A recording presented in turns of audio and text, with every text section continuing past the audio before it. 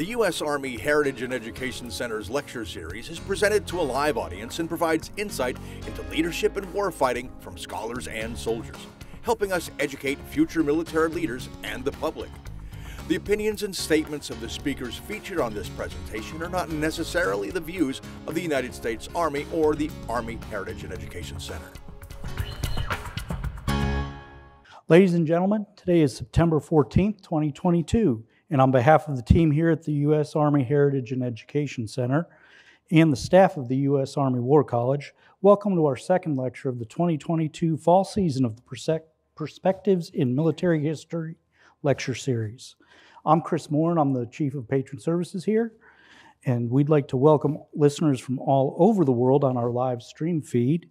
For those of you listening live online, remember that you can submit a question for our Q&A session at the end of the lecture by typing it into the chat room at any time, and we will include them in the discussion. Now, it is my pleasure to introduce tonight's speaker, Dr. Megan Kate Nelson. Dr. Nelson is an expert in the history of the American Civil War, the U.S. West, and popular culture. Her work has been featured in the New York Times, Smithsonian Magazine, Preservation Magazine, and Civil War Times. In 2021, Dr. Nelson was honored as an elected fellow of the Society of American Historians, and prior to 2014, Dr. Nelson taught U.S. History and American Studies at Cal State Fullerton, Brown, Harvard, Texas Tech, and Texas Tech University. She has also been a finalist for the Pulitzer Prize. Ladies and gentlemen, I present Megan Kate Nelson.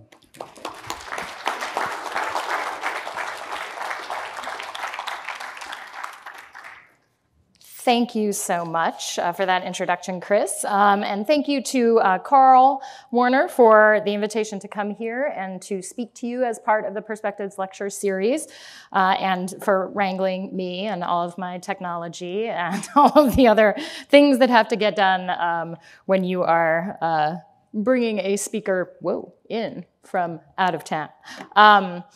It's an honor to be here. I can't wait for our conversation later about what it means to fight a war in the desert, especially in the middle of the 19th century. So I did not begin my career as a Civil War military historian. I actually began it as an environmental historian of the American South. I wrote my dissertation on the Okefenokee Swamp in southern Georgia, found ruins there, so became interested in destruction, which brought me to the Civil War for the first time, wrote a book called Ruined Nation, which was about destruction in the war of cities and houses and forests and bodies. And while I was doing the research for that book and while I was teaching Civil War histories, I came upon these battles, this far western theater, battles between the US and Confederate troops and between US and Confederate troops and Native peoples in the desert Southwest. So while I was looking into this, I started to notice that there were many, many different kinds of communities involved in this struggle for this region during the Civil War. And in order to really encapsulate all of their experiences, I needed to talk about 9 different communities: soldiers and civilians, indigenous peoples. And in order to kind of handle the complexity of that, and in order to also experiment a little bit with my writing style, I decided to write what became the Three-Cornered War as narrative history that's based in the experiences of individuals. So those of you who have read the book, or those of you who hopefully will read the book, will find that I'm putting you kind of on the ground with 9 different people through the course of the Civil War in the Southwest. You're going to get to know them very well. You're going to move with them through space and time. I'm going to introduce you to a couple of them tonight. There are 9 protagonists, although I have had readers point out to me that the desert is the 10th protagonist in the Three-Cornered War, so we'll be talking a great deal about that as well. So when I was starting to write and research this, I also was really interested. I am from Boston now, but I grew up in Colorado. And one of the things that always interests historians is when you come across an event or a historical development that you had never heard of before, right? And growing up in Colorado, I had never heard about these battles in New Mexico, about Valverde and Apache Canyon and Glorieta Pass. I did not know that Colorado soldiers were directly involved in the fight to defend the West against Confederate invasion. And you're always interested in kind of how did that come about? How did this entire theater of the war, which determined the control of 40% of the nation's landmass, get functionally erased from Civil War histories and from the public consciousness, the popular American consciousness of the American Civil War? Well, I have a couple theories about why this is. First, traditional military history has been and still is predominantly focused on the Eastern Theater, predominantly Virginia. I have a friend who once showed a slide of the seat of war, and it just had Virginia, and the rest of the map was labeled everywhere else, right? And that's exactly how it appears in a lot of books and a lot of courses. There might be a little bit on the campaigns here in Pennsylvania, maybe a little bit of attention to Gettysburg, but other than that, it's all about Virginia. Some attention to the Trans-Mississippi, but not as much. And to make things even more confusing, military historians have come to call the Trans-Mississippi the West, which creates some problems, right? Because what is west of the West? What do you call that, right? So what we call things matter. I have been advocating. I encourage everyone here and everyone watching the live stream to start calling the Trans-Mississippi the Trans-Mississippi, and call the theater that I am going to talk about today the West or the Far West. Military historians have also considered the Indian Wars and the Civil War to be two separate and distinct conflicts. When you look at the war in the Southwest, you kind of realize that those borders are not so hard. They're in fact much more fluid in very interesting ways. Native people took part in battles in this theater and in the Trans-Mississippi and in the Eastern Theater. 20,000 indigenous men served as soldiers or scouts or spies or quartermasters to the armies in a kind of more informal way. And we don't know much about these experiences, and we need to know more. Also, military historians tend to be somewhat dismissive of the Southwestern theater because the size of the armies in this region were tiny compared to the massive armies in the East. Troop strength for the US was between 4,000 and 5,000. For the Confederates was about 3,000, right? Tiny. But as I will demonstrate later with some fun data, those small armies had outsized effects on the Civil War in this region and overall. Now, social and cultural and political historians are also partly responsible for this. They have mostly focused on the Eastern Theater as well.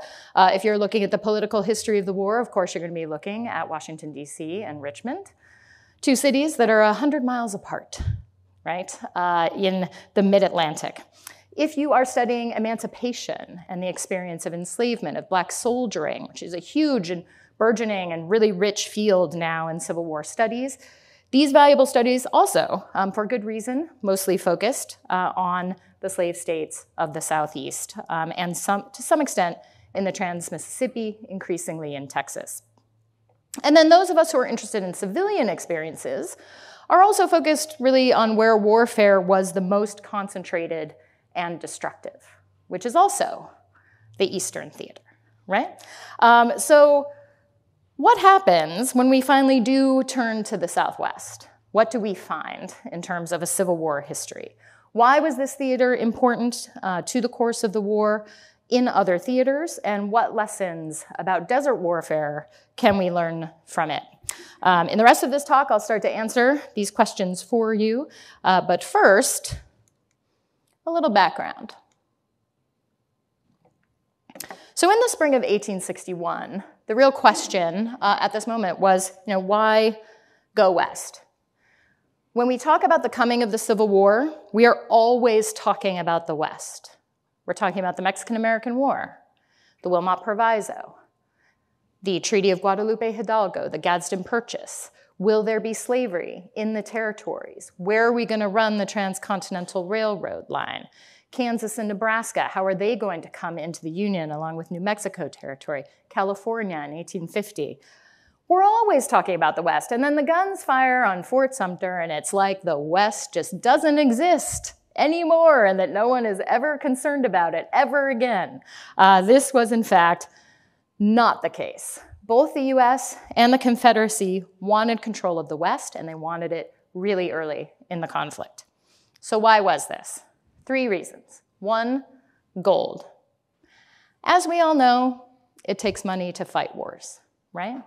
The gold mines of the Sierras in California, the newly discovered mines of Colorado in 1858 and 59, and some inklings about what was waiting in the mountains of the northern Rockies were really driving a lot of people into the West at this time. Also a lot of young men who were prime military age. We're going to meet one of those later, signed up mostly for the US Army. But both the US and the Confederacy needed gold. They needed money to fund their war efforts. The Confederacy in particular needed more money to fund their effort. The Confederacy also needed access to Pacific ports. The blockade had already been established. It was not yet working to full effect, but it would soon. If the Confederacy could move from their most western edge, which was El Paso in Texas, through this stretch of what at this point was New Mexico territory. Arizona did not exist yet. We're going to see it come into existence here in a second. But if they could march an army through that southern section of New Mexico territory, they would have access to the deep water ports of Los Angeles and San Diego, possibly even San Francisco. They could ship out their cotton. They could bring in war material. They could have access to the Asian trade. What would that do in the Pacific for the Confederate cause? So this was particularly important to the Confederates, and of course, for the US, it would behoove them to keep those ports in their own hands. And then third, each side, the US and the Confederacy, each had a vision of their future, and that future involved the West. For the United States, they wanted a West and a nation free of enslavement. They wanted an empire of liberty from coast to coast. The Confederacy wanted an empire of slavery. They wanted to expand their nation all the way to the Pacific, and then possibly use this area in the southwest of New Mexico territory and Texas to launch an imperial campaign against Mexico, perhaps the Caribbean, perhaps Latin America. That was part of the vision, a hemispheric empire of slavery. So all of this was driving action in this theater. Texas sat, as I noted, at the far western edge of the Confederacy, and this is where the campaign for the West began. The war here had 4 phases. So I'm going to go through these fairly quickly because we don't have a ton of time here tonight, but if you have questions about them, I'm happy to answer them during the Q&A or afterwards. The first phase was a Confederate invasion in July of 1861. The driver of the first part of this phase was John Baylor, who is, yes, of those Baylors in Texas. His uncle was the man after whom the university was named. He was an ambitious, impetuous officer with no real military experience. He had recruited 300 men, 300 ranchers from Texas for the Confederate Army and was rewarded with his own company, the 2nd Regiment Texas Cavalry, or the 2nd Mounted Rifles. And his orders were to take those men, march along, we'll go back to the map if we can, march along the San Antonio-El Paso Road, which you can see moving from San Antonio to El Paso. This is a military road that had been pounded out in the 1850s, had several federal garrisons along it, and his job was to march along it, take control of those garrisons, leave men behind to establish control of those forts, reach El Paso, occupy Fort Bliss, and then wait for further orders. Now, John Baylor was not a man for waiting. When he got to Fort Bliss in July of 1861, he started to hear rumors that the Union forces or the US forces under ERS Canby were coalescing north of him on the Rio Grande at Fort Craig. He started to get nervous, and so he just decided to invade New Mexico territory. And this is another feature of this theater. Often officers just acted without orders, and they just explained their actions later in their campaign reports. They didn't even ask for forgiveness. They just explained what they were doing, and mostly it was okay. But Baylor crossed into New Mexico territory, took the town of Mesilla, forced the surrender of Fort Fillmore, which was the southernmost federal installation in New Mexico at the time. 400 US soldiers surrendered to him. It was one of the first and most spectacular surrenders of the war. He paroled those officers because he couldn't feed them, and those enlisted men, sent them on their way north to Santa Fe, and then returned to Mesilla, sat down, and created the Confederate territory of Arizona, which you can see here on this map. This is one of the rare pieces of evidence that we have that people had heard about this action and understood that Arizona now belonged to the Confederates. Now, it doesn't look like the Arizona that we're used to. Baylor created Arizona basically out of the southern 1/3 of New Mexico territory. And as you can see, you can even see it on the map. It just looks like a funnel, right? It is just a funnel to California. And that is what it was meant to be. Confederate troops were meant to occupy Tucson, which sort of sat in the middle, and then move further west and set up a campaign for California, which of course was the big prize. So this is your piece of cocktail party trivia. Say, do you know how the state of Arizona was first created as a territory? Well, it came in first into the Confederacy before coming into the Union. So this was all good news, an excellent development for the Confederates and for Brigadier General Henry Hopkins Sibley, who was recruiting troops with orders, I might add, for an invasion of the Southwest. Now, Sibley you may have heard of before. He was quite inventive. He invented the Sibley tent and the Sibley stove. He wasn't good at much else, however. He was a drinker. He was extremely disorganized. He had great visions and no real talent for putting them into action on the ground. So he was a career military guy. He resigned his commission at the beginning of the war, went to Richmond, and presented to Jefferson Davis himself his plan for the Southwest, which was that he was going to recruit 3,000 Texans, take them into New Mexico on their own horses. They were going to provide their own weapons and their own kit, so the Confederacy wouldn't have to pay for any of that, which was music to Jefferson Davis's ears. They would, in order to feed themselves, kind of create initially a huge wagon train with a big cattle herd, but then they would forage along the road. And they would, once they got to New Mexico, lay siege to the forts along the Rio Grande, in which US forces had cached forage and food for soldiers, war material, weapons, ammunition. By doing this, Sibley figured he could establish control of New Mexico territory and provide the ability to take that funnel route right into California, and then possibly also go north to Denver City and establish control of the Overland Trail, thus taking the entire West for the Confederacy. Jefferson Davis thought this was a great idea, gave him orders, allowed him to do it, and Sibley started recruiting troops after Baylor had left in the summer of 1861. Now, key to this plan was that Sibley believed that he could gain several allies along the way. Anglo merchants and miners in the Southwest, who were mostly migrants from the South, mostly pro-slavery, mostly pro-secessionist. He was right about that for the most part. Mining towns in other areas of the West were not so pro-slavery or pro-secessionist. In fact, they were really divided, and there were often fistfights that broke out at flagpoles as these soldiers were trying to either raise the US flag or raise some other kind of flag that was representing the Confederacy at that point. Ultimately, most of them went for the United States. He also thought Hispano-civilians would come along with the Confederacy. They had been citizens of the United States for only 10 years. They had reasons to really resist or perhaps despise the US government. And they also had a very long established pattern of enslavement.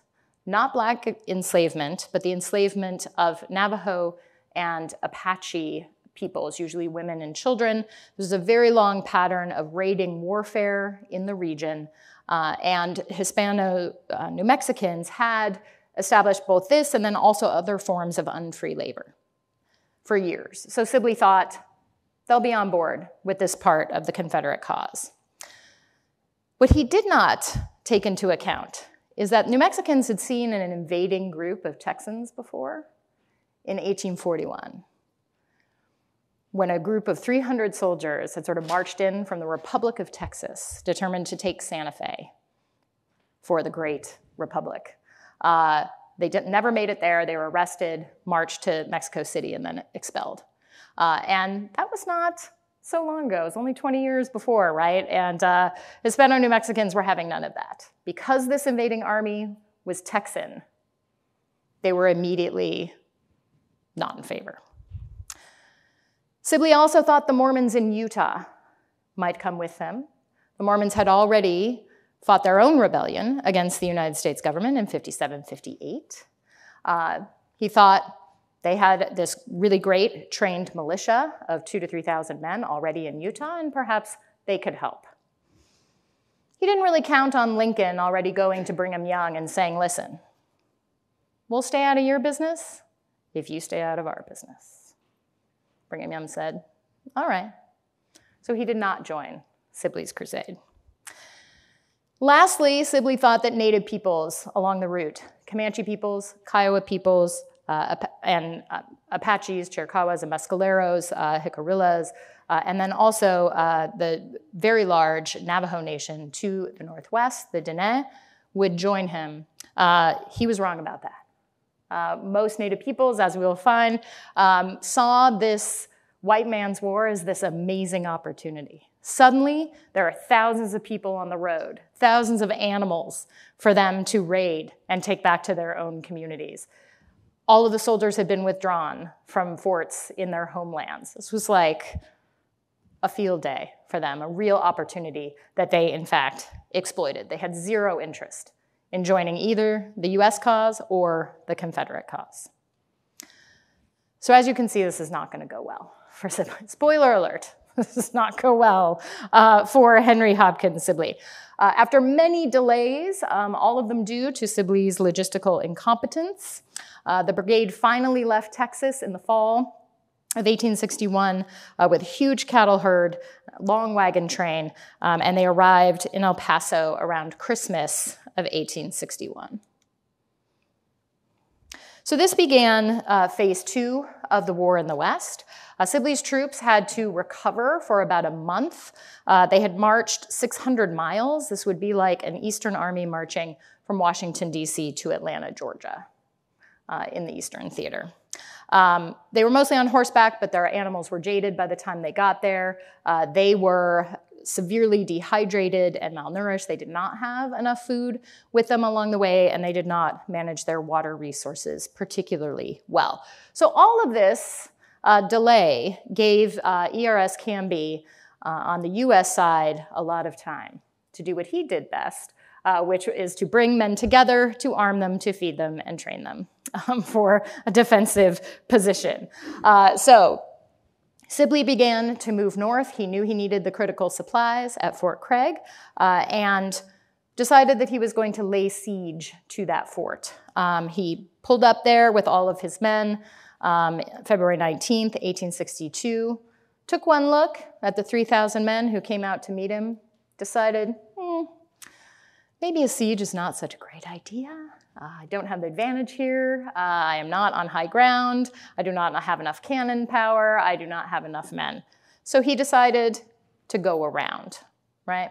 Went to the east, crossed the Rio Grande, moved up north to a crossing called Valverde, and that's where he met a US Army who was trying to prevent them from crossing.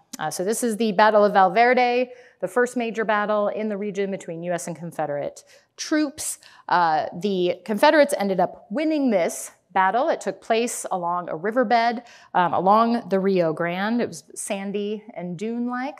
And this is, as much as we say that these are tiny armies, this is about 3,500 US troops engaged against about 2,500 Confederate in this small space. This was the largest military action that had ever been seen in this theater before. So this is something to remember when we're thinking about the Civil War's impact on Western history, is that these may be tiny armies in a larger American context. They are enormous armies in the context of the Southwest. The men they met, the Confederates met across the battlefield, were a really interesting US Army. US Army regulars who had been posted in the region for about 10 years at frontier garrisons. Volunteers like Alonzo Ickes, who was an Iowan, who had come west to Colorado as part of the gold rush in 1858-59, had not really done particularly well in the gold mines, was considering going home to Iowa and signing up for the Army there, decided instead to stay for the winter, signed up for the US Army in the gold camps, and mustered in just in time to march to Valverde and fight on behalf of the United States in defense of the West. Alonzo Ickes is an interesting guy. He wrote one of the few kind of full detailed diaries of the Battle of Valverde that we have, that we can look at. This is what his diary looks like. It is at Denver Public Library. He was a great source. He is one of the protagonists, along with Baylor, of the Three-Cornered War. As you can see, he has beautiful handwriting, which for historians is like, yes, I can actually read this. And the diary is in pretty decent shape. There's some evidence that he wrote in details after the fact, which is an interesting component of these kinds of sources. But one of the reasons that this is, one of the few direct sources that we have a little bit later, this region, even though we have plentiful sources in the OR, we have battle reports, letters, all kinds of documents on both sides. The material that historians use to access the Civil War experience, letters, diaries, other kinds of newspapers, photography, was not very rich in this theater. So historians of this region are working from a much smaller source base. And there's a reason why we don't have many Confederate accounts of the road to Valverde or this battle or what happened after as well, which I'm going to talk about in a moment. So the US Army also included, in addition to Army regulars and Anglo volunteers, the 1st New Mexico volunteers, Hispano soldiers under the command of Colonel Kit Carson, who is another protagonist in the book, someone we usually associate with frontier warfare, with Indian scouting. He was a colonel in the Army. He took part in this part of the war and in the war against Native peoples. There were also Hispano militias, which were brought in only a day or two before the Battle of Valverde, not really trained, had guns in their hands, often for the first time. There were also Jicarilla Apache and Ute spies, men who Carson had known when he was an Indian agent for their communities, and he brought them in to the US Army to track Confederate movements. So here's another interesting thing when we look at the Southwest. This is one of the most diverse, racially and ethnically diverse armies to take the field in the Civil War. And this is more than a year before the Emancipation Proclamation would bring Black soldiers in to the fight in the Eastern Theater. Valverde was a victory, as I said, for the Confederates, but the Federals had successfully defended Fort Craig.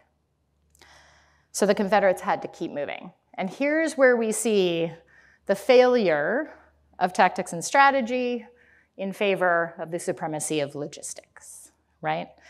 You have to be able to feed and clothe an army on the move. You have to be able to keep them moving in order to sustain a campaign. And Sibley's whole idea rested on this idea that they were going to be able to sack these forts. So first test, Fort Craig, failed that test. Moved on, took Albuquerque, took Santa Fe. But the US troops had burned or otherwise taken all of their supplies with them in those two cities, so that didn't help. By the middle of March, things were getting pretty dire again, and it was determined that the Confederates had to move once again on the Santa Fe Trail to the northeast to try and take Fort Union. Fort Union had been established as a frontier fort. It sat on the Santa Fe Trail, right where the Cimarron cutoff comes and meets the mountain route and then takes off towards Santa Fe. It was a huge installation. It had a lot of warehouses, again, full of forage and food and all kinds of war materiel. And of course, Sibley wanted that fort. So Confederate troops set out from Santa Fe to take Fort Union. They never made it there. They instead ran into an advance guard of US troops who had been newly recruited and marched down from Denver, most of them gold miners. They met them at Apache Canyon on March 26. That battle was a bit of a draw. The Confederates were reinforced overnight, continued and pushed on, and met in the Battle of Glorieta Pass 2 days later on March 28th. So this was another one of these kind of fascinating battles. It started on a roadway, then the soldiers fanned out into what was a pretty mountainous, rocky, forested situation. It kind of devolved into hand-to-hand combat. The troop strengths were about 1,100 on the Confederate side, about 1,300 on the US side. Those troops were being led by a guy named John Slew, who was a lawyer from Denver. Again, no military experience whatsoever. This was technically a Confederate victory. They pushed the US forces back, but Slew, remember, a lawyer, had read a lot of military books, and he had discovered the joy of the flanking maneuver. And so he had actually sent about a third of his army up Glorieta Mesa to the south under the leadership of John Shivington and a Hispano officer. They came around the Confederate troops, destroyed their entire wagon train, and dispersed all of their horses and mules. So the Confederates, feeling like they had this victory at the end of the day, received this news that their entire wagon train was destroyed. And William Scurry, the lieutenant colonel who's in charge of this action, because Sibley was back in Albuquerque at this point, knew in an instant that their campaign was over. Again, logistics. They no longer had any of their kits. They could not feed themselves. All of their horses and mules were depleted. They had no choice but to retreat to Santa Fe, and then retreat from Santa Fe all the way back to San Antonio, a 1,000-mile retreat, starting in April, ending in July. If any of you have ever been in this part of the country during the summer, you will know why the Sibley Brigade had about 30% casualties, mostly due, some injuries and deaths in battle, some were taken prisoner, most of them dehydration, sunstroke, malnutrition. Just fell by the wayside and were left behind. Also what happened, this is going back to my comments about Alonzo Ickes, in the burning of that wagon train, we lost all the Confederate records of the movement from San Antonio to Glorieta Pass.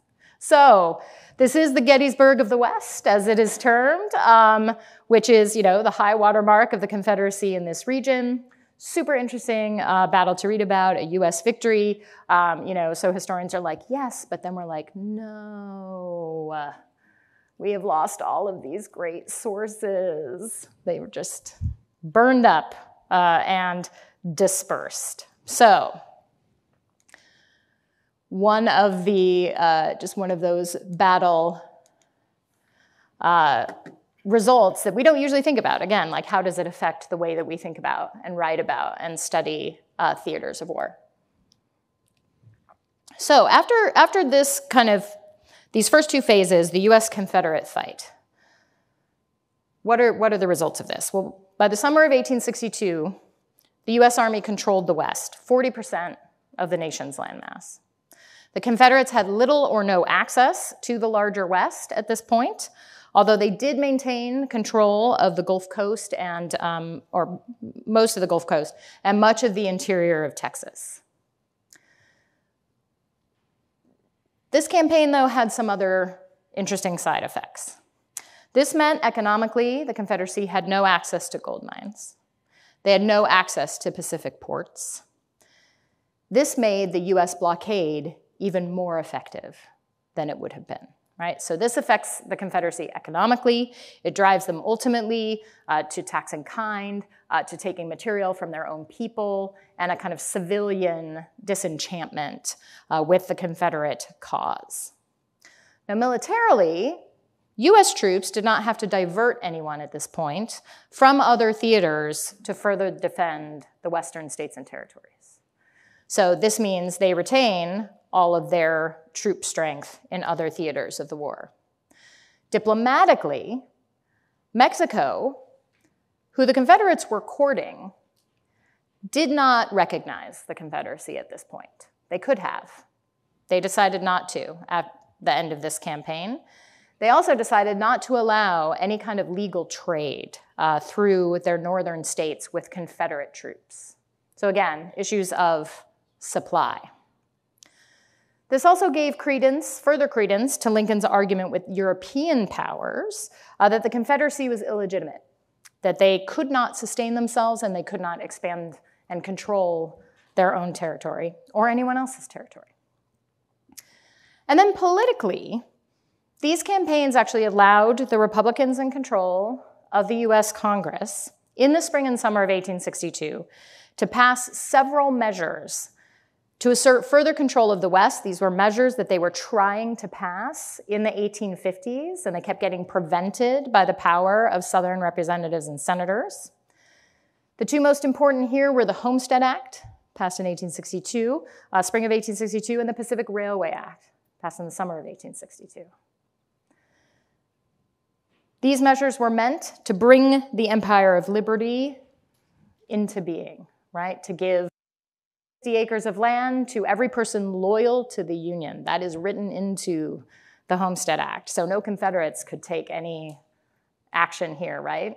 These would be northern, Midwestern farmers that were working on their own and without the labor of enslaved people. The Pacific Railway Act would be a technological feat that would bind the nation together from coast to coast. These measures also contributed to a push among the US armies during the Civil War itself, in the field, in the West, to launch campaigns against Native peoples. And this is where we see the beginning of phase 3. So in this third phase of the war, Brigadier General James Henry Carleton, a career military man who had been posted at frontier forts his entire career, brought a 2,000-man army, again, most of them gold miners from California, from Los Angeles to the Rio Grande. So here we have another incredibly long march through a desert landscape. Carleton was a logistical genius. He sent men ahead to cache hay and to cache food, to clean out wells, to make sure that his men had water along the way. He staggered all of his troops so that when they moved along the road, they could manage water supplies. He also figured out pretty early on they needed to march at night. So most of those marches were sort of saving these soldiers from being depleted on the road. Remarkable that in this entire march, which took place from April to August, again, through the summer months, along basically what is now I-10. So think about that. your car ever broke down and you had to walk any distance in the summer heat, think about how that might feel. None of these men died or were knocked out due to dehydration or sunstroke or malnutrition. They lost a couple of men in a battle here at Picacho Pass with just a very small contingent of Confederates in April. They lost a couple of men in a fight with the Chiricahua Apaches in July at Apache Pass, which was the home of the only water source in a 60-mile radius. So the US had to control that water source, and they ultimately did. But no men were lost for any other reason, because Carleton had trained them so well, and he had provisioned them so well. But what was also important in this campaign of the California column, and here's Carleton looking like the sort of stern badass that he was. What he also learned along the way is that he was going to start to approach the US Army's relationship with Native peoples differently. Now, in the 1850s, US Army officers had actually been in control of establishing and negotiating treaties with Native peoples. They were the men on the ground. Sometimes they had Indian agents with them, sometimes they didn't, but the Army was involved in that, not necessarily entirely the Department of the Interior or the Bureau of Indian Affairs. Carleton, the tradition had been that first you start with treaties, then if Native people or the US Army break the treaties, then you might have a conflict, then that leads to other treaties, right? At this point, after the fight with the Chiricahuas at Apache Pass, Carleton became a hardliner.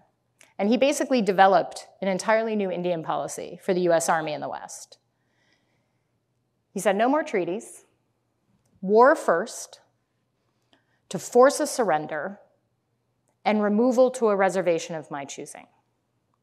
The site he chose was Bosque Redondo, which was a 40-mile square patch of land along the Pecos River in central New Mexico.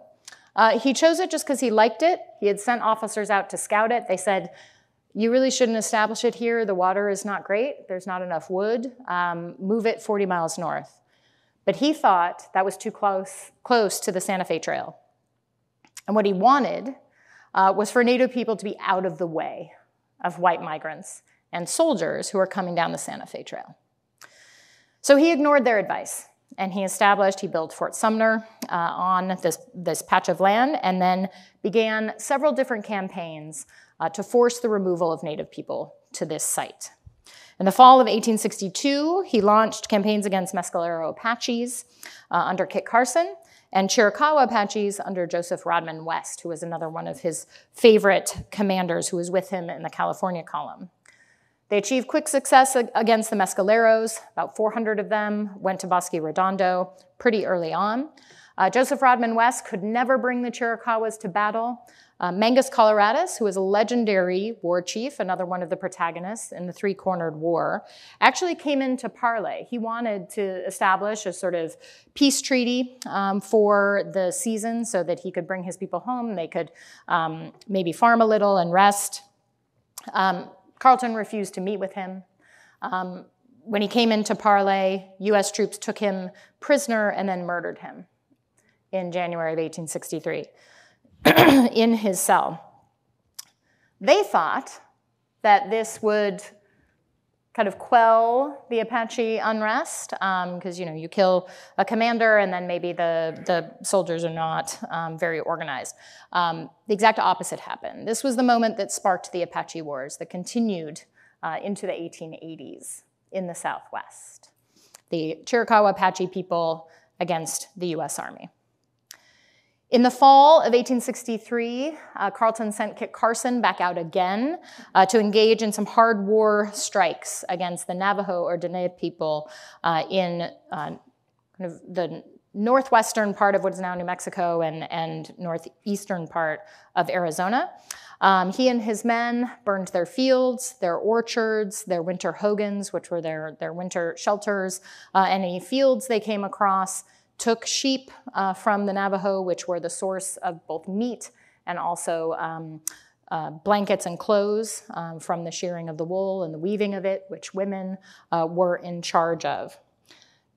They followed this up with a winter campaign in January of 1864 at Canaan-de-Chelly, which was the beginning of a wave of forced surrenders, which ultimately brought 10,000 Navajo or Diné to Bosque Redondo between 1864 and 1866. This is known, the kind of forced removal, which was a 400-mile forced march, mostly on foot, of Navajos from their homeland to Bosque Redondo, is known as the Long Walk, collectively in Navajo history. And Bosque Redondo is known as Whaledy, or the land of suffering. Whaledy should be understood as a prisoner of war camp. Carleton called the Navajos his prisoners in all of his correspondence and all of his reports. The soldiers at Fort Sumner were there to control and surveil them and to keep them on the reservation. If any of them left, they were chased down and brought back. Carleton's sort of legendary logistical genius broke down in this instance. Partly it was due to environmental factors having to do with the poorly chosen site of Bosque Redondo. Partly, I think it was due to racism. He was not taking as much care of his Navajo prisoners as he was taking care of his own Anglo soldiers.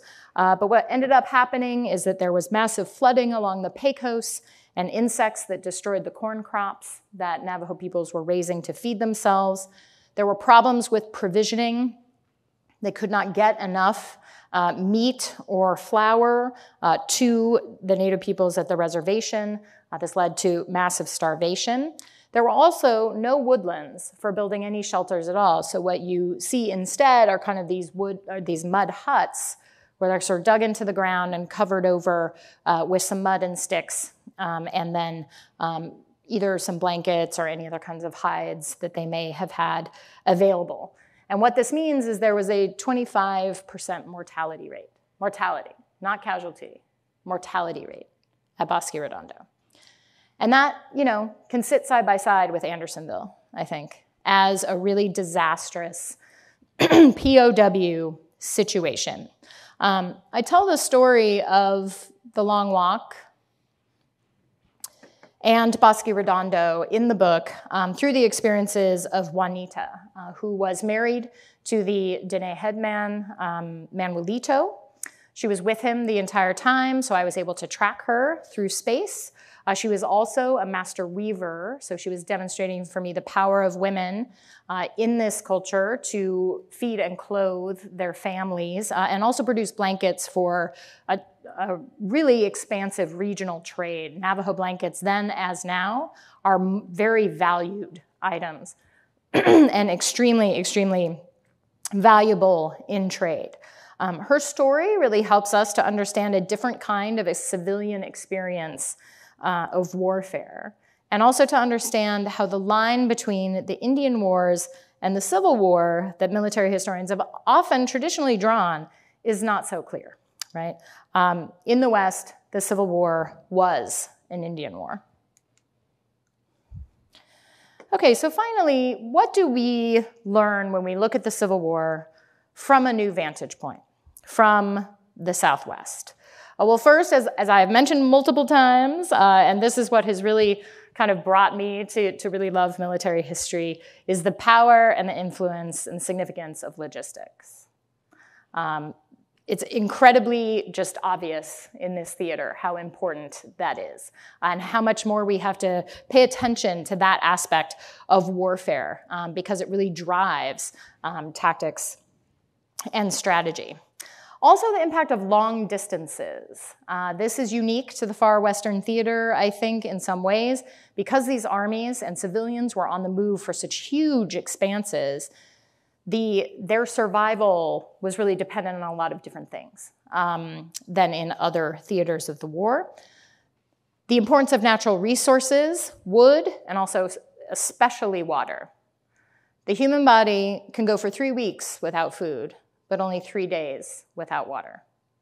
And that's in the best possible conditions when you're not sweating out a lot of your own bodily fluid on a really, really hot and dry day. It also shows us hard war in a different place at an earlier time than we're used to thinking about it. In the Civil War, we usually associate it maybe with Pope, with Sherman in the Eastern Theater. Here we're seeing Kit Carson and Carleton put hard war into play at an earlier moment in the war. Also, we see commanders left to their own devices, right? They are out there in a region with no telegraph, no train.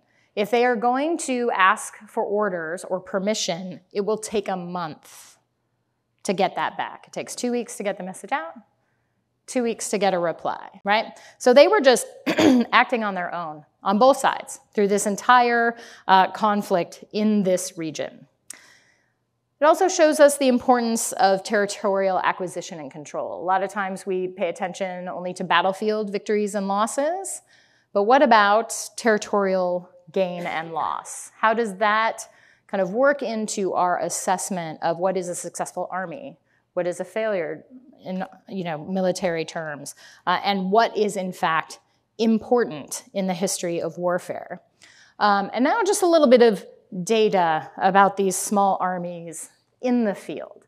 If you think about their effectiveness on the ground, I'll throw some numbers at you here. So in the Eastern Theater, over 4 years of war, the Central Armies in the field, the US armies gained and retained 65.3 acres per soldier. The Confederate armies gained and then lost 0.76 acres per soldier. In the Southwest, in 1 year of warfare, the US armies gained and controlled 83,853 acres per soldier.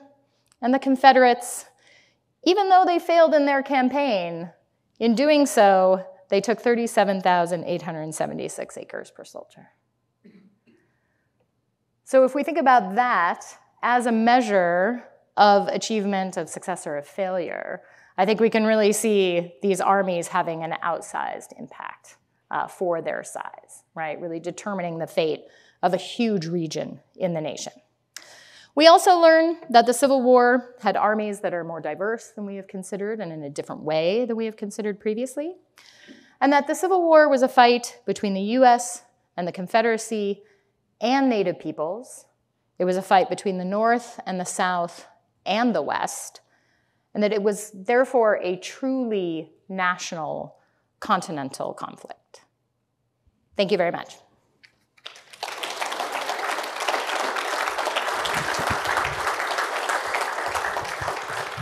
All right, ladies and gentlemen, we have a few minutes for a question and answer. I've got Rodney right over here who will come around. For anybody who's got a question, please raise your hand. We also will have some questions coming through online. Again, want to remind everybody in the chat room to go ahead and send your emails through the chat room, and we'll make sure they get in line. Let's go ahead and see. Do we have anybody out here in the crowd that wants to get us started?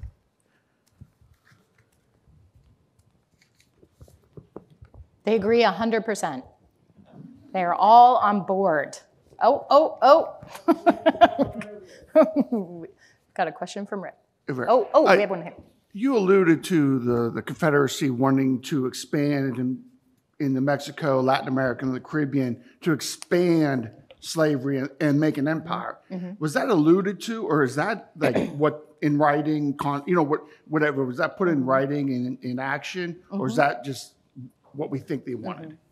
Well, that whole vision had roots in the 1850s, right? In the expressed statements of pro-slavery and pro-expansion Southerners who then became Confederates, like Jefferson Davis, gave many speeches talking about expanding into the West, talking about slavery being a pivotal and important institution in establishing this expanding empire. At that point, he was seeing it more as a nation that was the United States and not the Confederacy itself.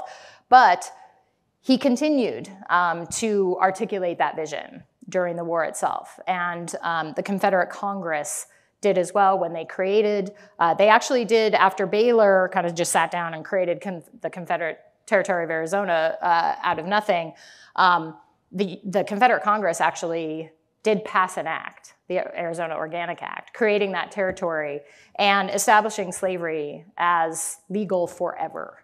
And then added a little segment saying, and in any other territories gained. So they were providing for an expansive confederacy.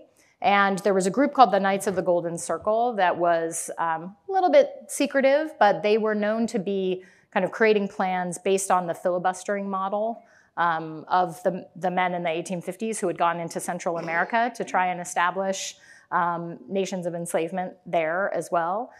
So this was all kind of connected. There was not one kind of press release that sort of said, this is what the Confederacy wants, but you were hearing the articulation of that vision in a couple of different ways from politicians, mostly, but also from, to some extent, military leaders like Henry Hopkins Sibley, who in his campaign report is talking about that vision of expansion.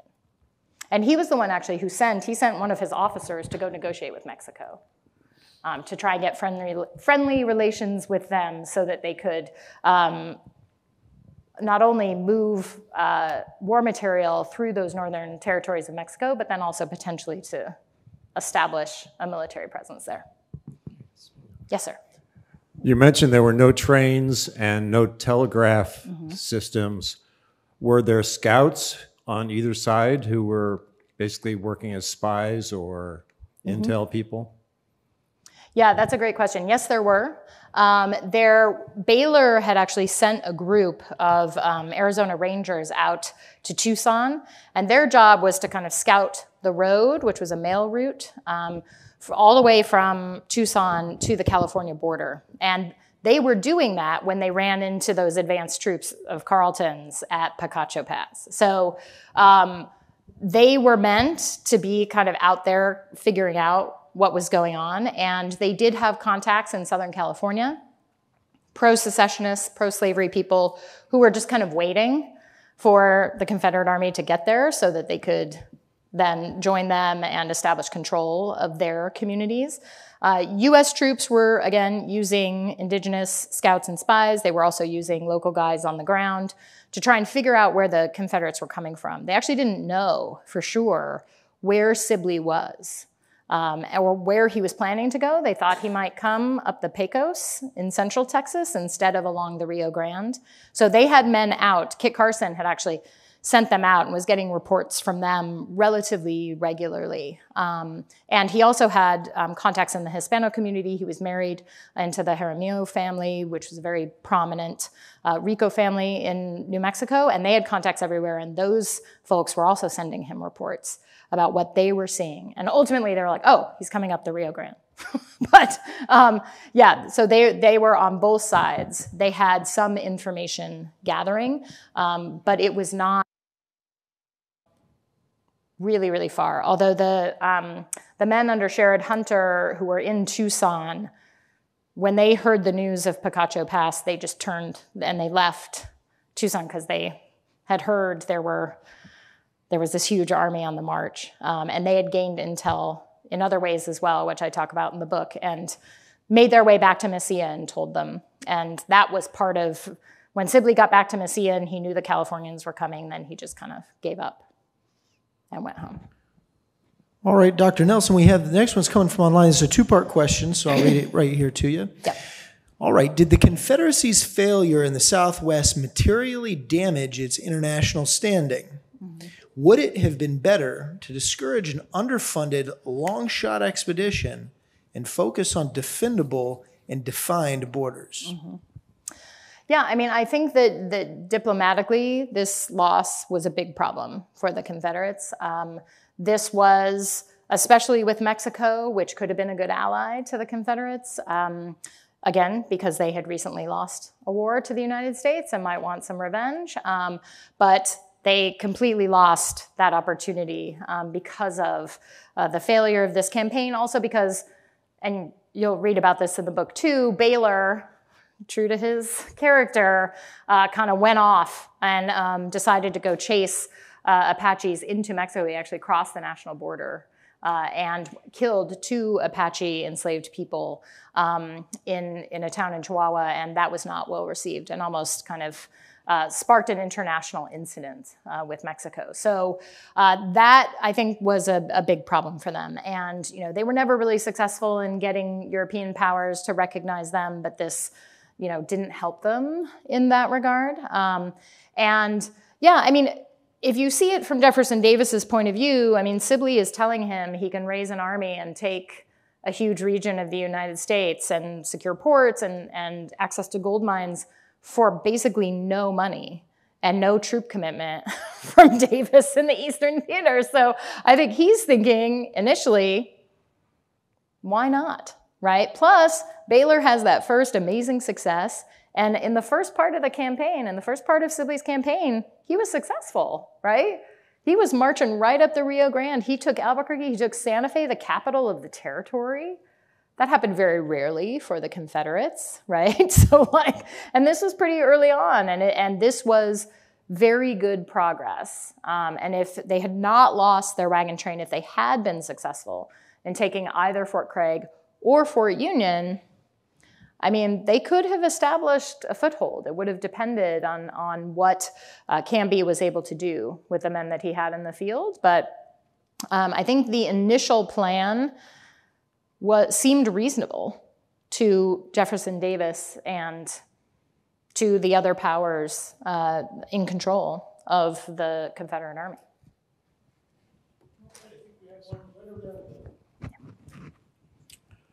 In your research, were you able to discern how the civilian leadership of the Confederacy went about determining why they would devote all of these scarce resources of the military to the West when the center of power that they were fighting against was north of the Mason-Dixon line? Mm-hmm. You mean the Confederates? Yeah. Well, I mean, again, in Jefferson Davis's view, this was not actually devoting a ton of resources, right? I mean, these 3,000 Texans they had not yet volunteered for the Confederate Army. So they were recruited, which is an interesting question. They don't, a lot of these guys don't talk about why they didn't volunteer to begin with for Confederate troops to be deployed in other theaters. They ultimately ended up fighting in other theaters for the Confederate Army because they mustered in for 3 years and they fought in other places. But I think Jefferson Davis thought 3,000 Texans who aren't otherwise engaged, who are providing their own horses and their own guns, and they're going to subsist themselves on the road. We don't really have to do much of anything. The only money outlay was for, these lances that Sibley had made for part of his troops because he was so enamored of them in the fight with Mexico. And he armed his cavalry with some of them, and the U.S. troops looking at them across the field at Valverde were like, what? And they, of course, in the fight with the Coloradans, so often stabbed to death with their own lances. So it wasn't actually that much outlay from the Confederate treasury, and the upside was going to be huge if they could actually make it work and make it happen. Once it failed, then of course, even though Baylor kept trying, he ultimately got elected to the Confederate Congress, by the way, after being removed from the Army for his actions in the Southwest. He kept trying to convince the Confederate Congress to go back and invade again, and they just never considered it. Because I think they thought what they learned from this campaign is that any real successful effort to take it was going to take more money and more manpower than they had. And they needed to devote all of that to the Eastern Theater. All right, Dr. Nelson, we'll take one more from there in the front row, and then I have one more online. Okay. You mentioned at the beginning, excuse me, about the lack of information on the war, Civil War in the West. Mm-hmm. About 15, 20 years ago, I made my first trip to Tucson, and I was absolutely flabbergasted driving down, I think it was I-10 between Phoenix and Tucson, to see the sign that said Civil War battlefield ahead. I mean, I couldn't believe it. And the next day, I had to go find it, and I found my takeaways from there was that battle, I say it wrong, up Picacho Pass. Picacho Pass. Picacho Yep. Pass was what stopped the surprise attack on Tucson. And it's also listed as the westernmost battle of the Civil War. And the smallest, talking about commitment, the smallest numbers of people committed to the battle. Yes. So yeah, I thought it was very like fascinating 5 to or find, 6 guys. find Yeah. that. I didn't even know that. Yeah, yeah. Fascinating. Well, and this is one of the really interesting ironies of the war in this theater is that, you know, very few people even really know about it, including people who live in New Mexico and Arizona. And it's not particularly well signed all of the time, but because of the nature of that landscape, most of those battlefields are still there and have been preserved, and you can go see them. So Picacho Pass, still there. Apache Pass, still there. You can go to Glorieta. Apache Canyon is in private hands, as is Valverde. Valverde actually belongs to Ted Turner, of all people. It is part of his massive cattle ranch in the middle of New Mexico. This is my other, I have a lot of campaigns, but one of my other campaigns is to try to get Ted Turner to give Valverde to the state of New Mexico or to the federal government to preserve. You know, there are cannons that sit right in the middle of the plaza in Albuquerque that are Civil War cannons. There, you know, the war presence is there. You can go to Fort Craig. You can see almost all the forts except for Fillmore, which was destroyed. But a lot of those forts are still there and are still standing kind of in adobe ruins. And you can go see them. And it's because they have not been mowed down or developed into suburban developments. They have not been really intensively settled. So there's this great irony that like nobody knows about, well, not nobody, but like very few people know about these conflicts. You can go to Bosque Redondo, you can go to Canyon de Chelly, you can, you know, in Navajo history, this moment is extremely important and well recorded. But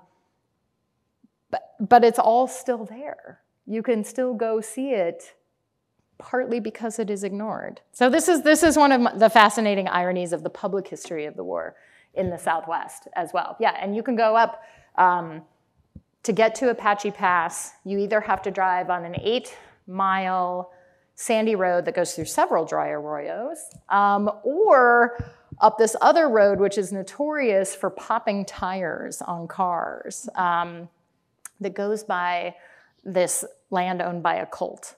So it is a very strange situation, but it is a Park Service site, and you can go there, and the 62 ruins of the fort there are still there, and then the later Fort Bowie ruins are there as well. And there's interpretation, and there's access.